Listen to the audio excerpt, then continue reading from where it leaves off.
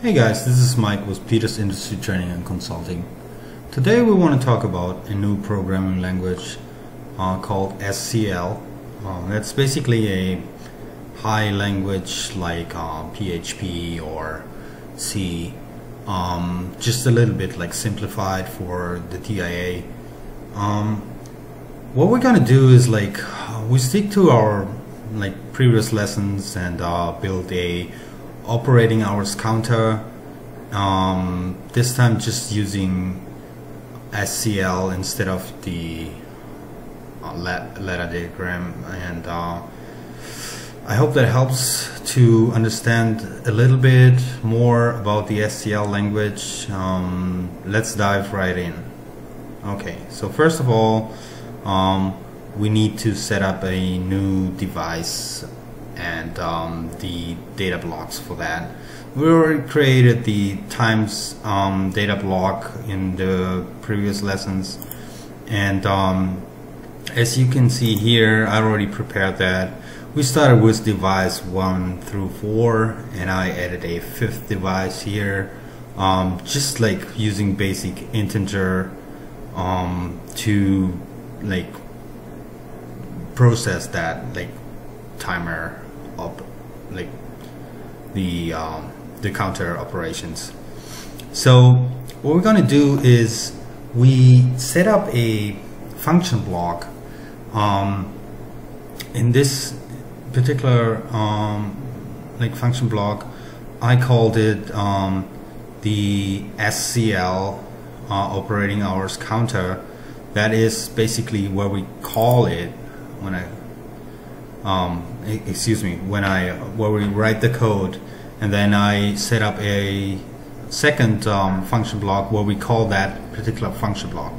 So in order to do what we did before, with the SCL language, we can set that up really simplified without using too many operations and get the same result. Sometimes the SCL language really helps to simplify things. Sometimes it makes it more complicated. It really depends on your on the things you want to create. But in our lesson here, it's an operating hours counter. So that's a real simple task, and the SCL language will really simplify that, as you can see in a minute. So we gotta set up some data before in the internal data area of the function block. I already prepared that a little bit. So we have a bool device active as an input, and we have outputs, that's all integers. That's why I put that B for bool and I for integer in front of it, to just give that data a little bit more structure. So in this case, we need seconds, minutes, hours, and days. We also need, as we used that in the previous lessons, a positive trigger that I created in the temporary area here, and we need another kind of like a flag that we have to create, and I create that in the static area, and I just call it counter seconds SCL. Create that here, and it will be a bool. That's fine. So in order to get the operations done as we did that before, some of you might have seen that in programming language like PHP or C or something. We basically work with if statements, and then if something is true, then execute something else, and that's basically what we're gonna do with the SCL language here. So let me just start in and create the first line of code. So we start with if, and then we say okay, if, and then B, And then as you can see, this like little window pops up, and you can choose from different data, and just click on it, and that's your first condition. So if this condition and then we go for the clock bit again, and we use that 1 Hertz, what equals 1 second. If that and 1 second is true, then just like don't worry about like capitalization, just like type then and it will like capitalize it anyways. So then enter, and then we say okay, if device active and clock 1 Hertz is true, then do something. And in this case we want to use the counter seconds SCL and say okay,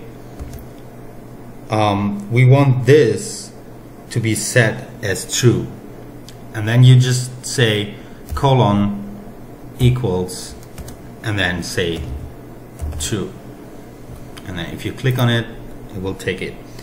Well, whenever you do something like that, so every executable line that you write has to end with a semicolon.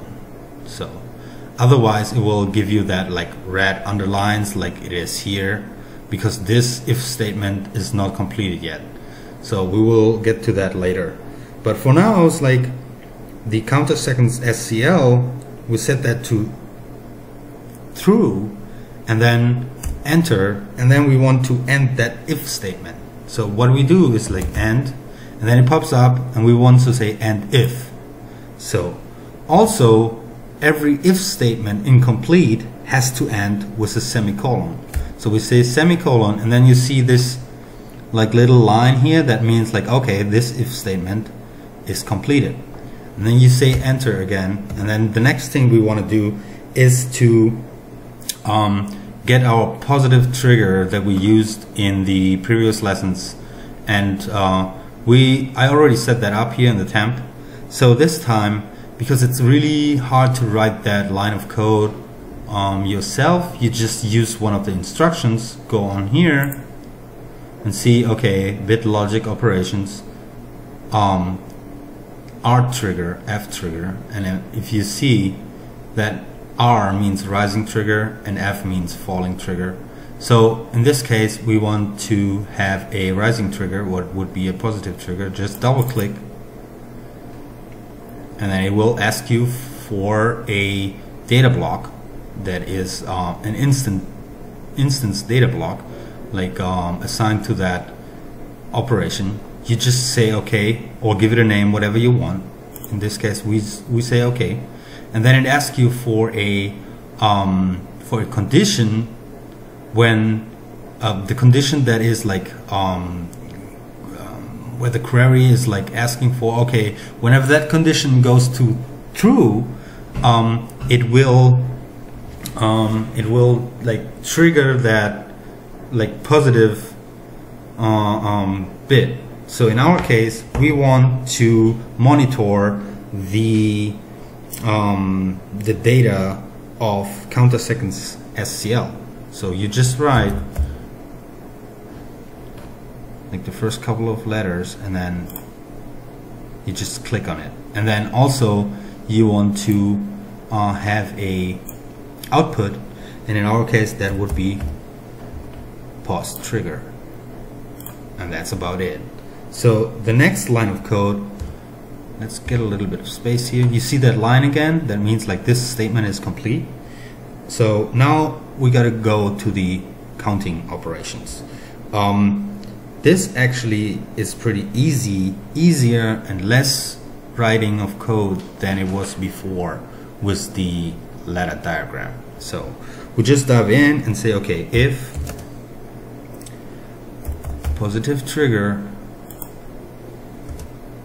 then,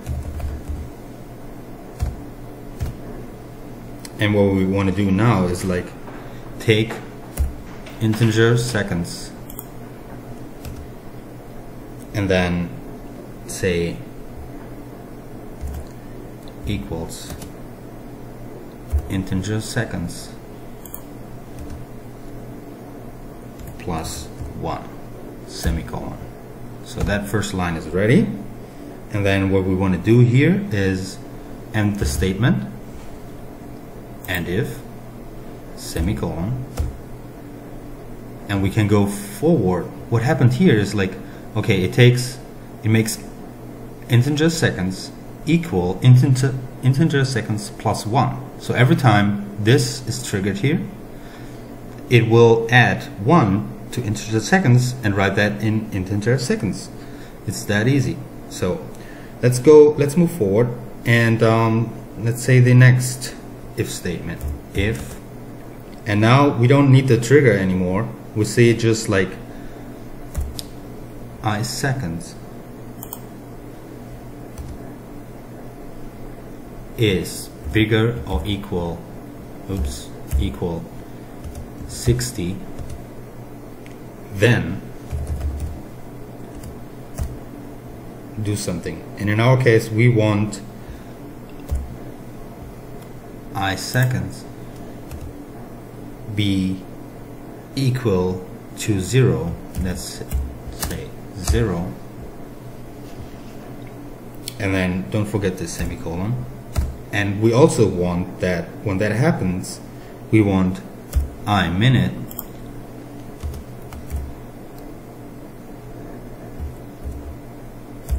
equal I minute plus 1 semicolon, and then okay, and this would end our if statement, and if semicolon, and we can move forward to the next line of code. What would be if, and at this time we want if I minutes is greater or equals 60, then do something. In this case, we want I minutes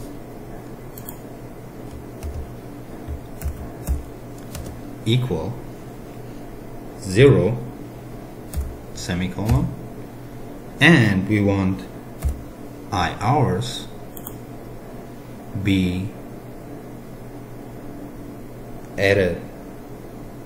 So in this case, we would say equal I hours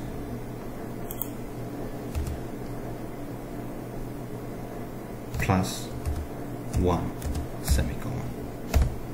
So then end the if statement. Don't forget the semicolon. You see, every time you end the if statement, it like lines it up to this line and say, okay, so the if statement is from here to here. It's from if to end if, and that makes it pretty easy to like overlook everything. So, and then we have one more to do here. That would be, let's put a little bit of space in between, and then we want again if, and then I hours is greater or equals 24, then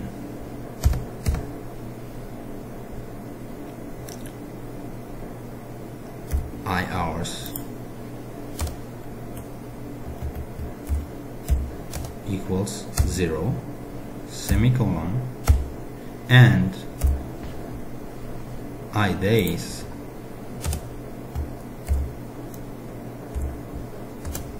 that's actually like, if you say that colon and like it's, you can say that that's like our move condition from the ladder diagram, or it's a pointer also. So you can call it what you want. It's just doing that, whatever. When you say that, that means either that whatever comes after that colon and equal sign will get moved into I days, or whatever happens after that will be moved into that I days.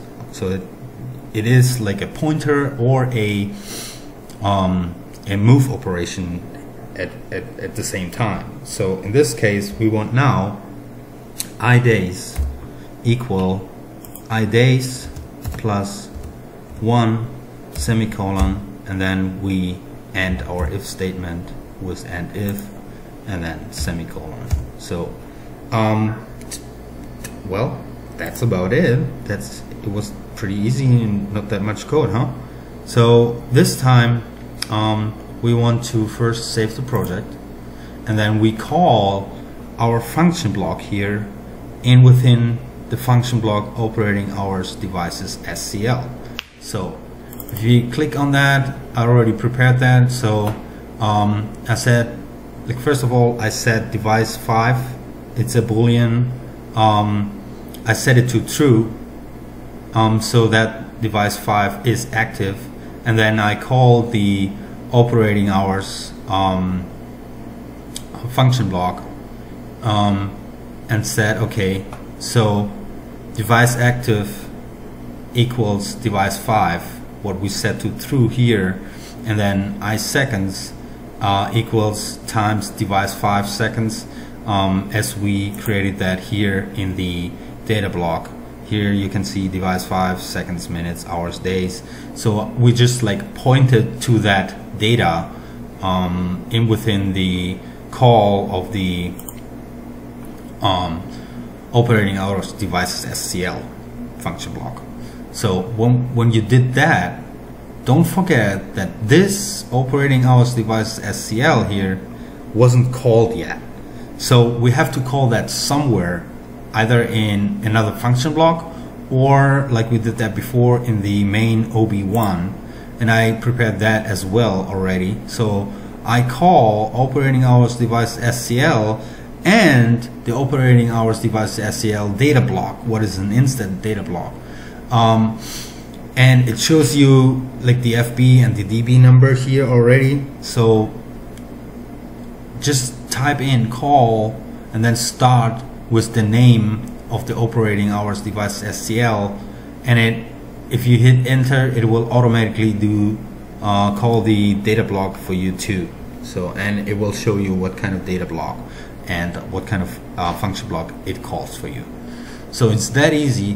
When you have that, then you can, again, you go on your main block here, the PLC one, where all the code is in and all the program blocks and everything. Go on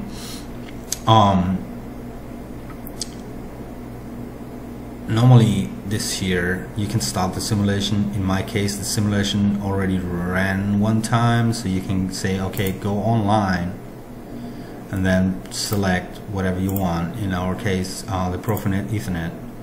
So, and then use the whatever is your card, and then normally, well, wait a second, this is not right, so it should be go offline. Okay, now you can start the runtime here, start simulation. So start simulation, starting simulation will disable all other interfaces, that's okay.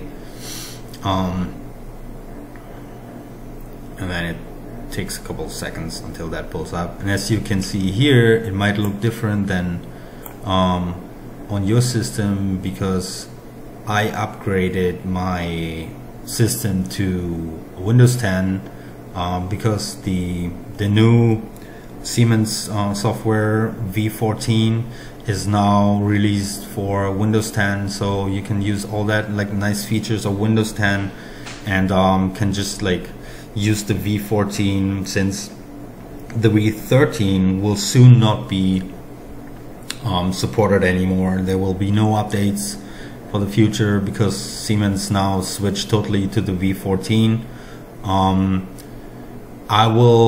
You can download that V14 as a trial version, as you could that with the V13, and basically you don't have to do that because the V14 and the V13 are pretty similar, and other than the multi-user server and some little bug fixes. There's not so much new in it, so you could also like finish your project here and our lessons with the V13. That's not a problem. So when you did load the simulation, what I do now, load, it will then ask you to start all, and you finish that, and you can see here the CPU, the simulation will go and run, and then we can see if we did everything right. Just go to the times data block, and then whenever you're on there, just click monitor here, and then you can see if it works or not. So as you can see here, something is off here. Okay, so the device 5 seconds did count to 1 but not higher, and as you can see here, the other ones, they're counting quite good. So as you remember, we set at the end of the last lesson, we set device 3 and device 2 to active. Device 2 and device 4 to active. The other ones are not active. That's why they are not counting. But like, what's wrong here with our device 5 seconds? So something is not working because it doesn't count up. So now we go into our troubleshooting. If you go on that one and then get rid of that, I'm going to get rid of all the other tests here, so that we can see that, and then you go on monitor,